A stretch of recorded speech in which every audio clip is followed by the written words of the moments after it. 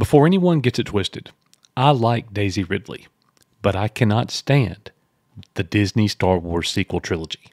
And Disney is setting up Daisy Ridley for a massive failure. Let's get into it.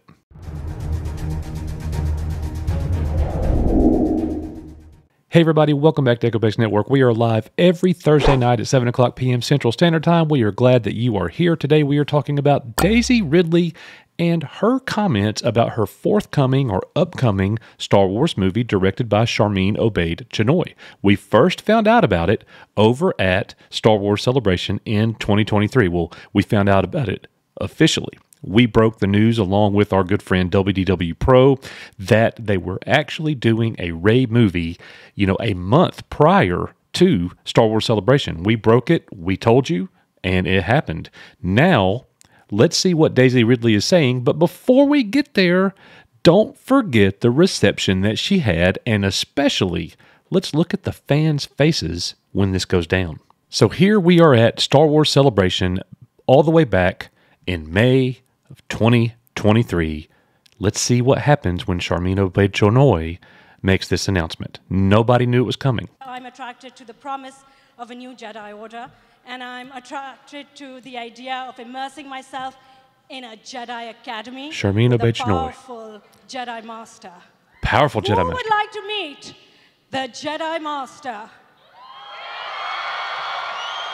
Come on, make some more noise. Master? Okay, come on out. Listen. Whoa, whoa. All right. Yep. Now, let me break in here real quick. Just keep in mind, they are in an auditorium with tons of people. And it wasn't even the main stage, though. It wasn't even the main stage at Celebration. And I mean, how big of an announcement could this really be? I don't even know who the MC is right there. Like, he is, I hate to sound this way, but in terms of Star Wars, who is that guy? But anyways, continue. Look at the faces and hear the sound. Look at their faces. Look at their faces.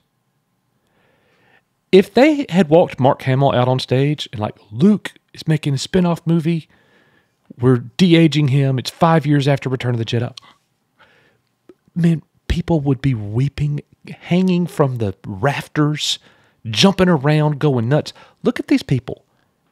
They're clapping like the waitress at Cracker Barrel just said, your hash brown casserole will be out in about 3 minutes.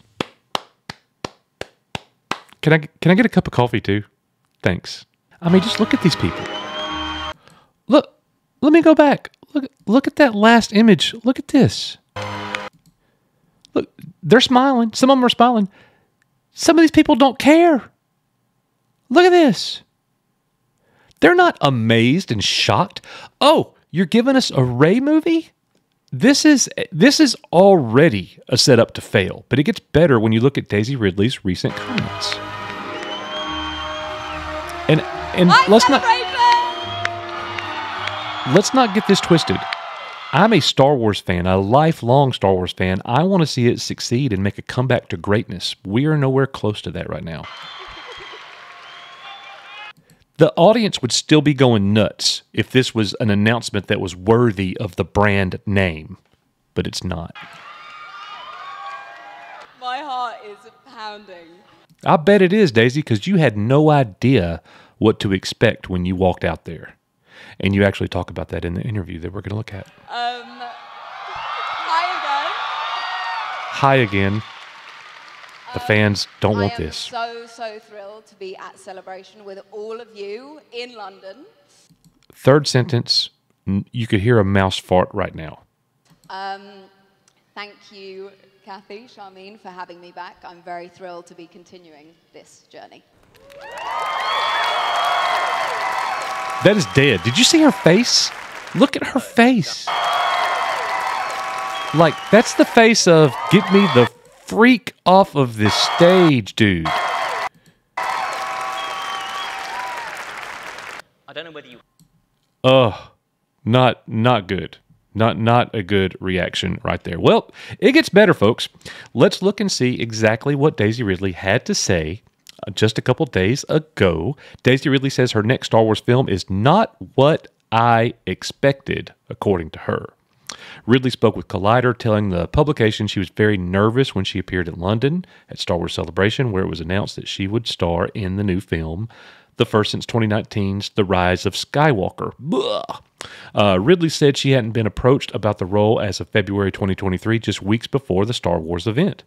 The upcoming film, so they just threw that crap together real fast, weeks before Star Wars Celebration, to roll her out, and the fans don't even want it. Yeah, exactly. Let's see here. I was crapping myself, and I say crapping in the, it's actually the R-rated word there. I was crapping myself before I went on stage, she said, because no one knew I was going to that. No one knew I was going to Celebration. And there were a couple of people. I was so nervous, oh my God. You weren't nervous because nobody knew you were coming. You were nervous because of what the reception was going to be like, because the trilogy that she starred in was a massive L. And it's not Daisy Ridley's fault. Daisy Ridley, I love her to death. I don't wish any ill will towards Daisy Ridley. I wish the sequels had been great Star Wars films. They weren't. And when you give us things that aren't great Star Wars, the fans don't want that anymore, and they don't want to be reminded of that anymore, and they don't want to see Daisy Ridley anymore as Rey. Let her be something else. She added, it was such a wonderful reception. I was very excited. The story is really cool. No, it was not a wonderful reception. The story is not going to be cool. But I'm sure that you are excited because you have work, and I don't mean that ugly, but what has Daisy Ridley really done in the 4 years since The Rise of Skywalker? Very little. She added, it was such a wonderful reception. I'm very excited. The story is really cool. When asked if she thought the film would be the beginning of a trilogy, she said she's only aware of one storyline so far. She said, I know the storyline for one film. That's not to say that it's all it is, but that's what I was told about, and I imagine it will be the next film. Again, I don't know.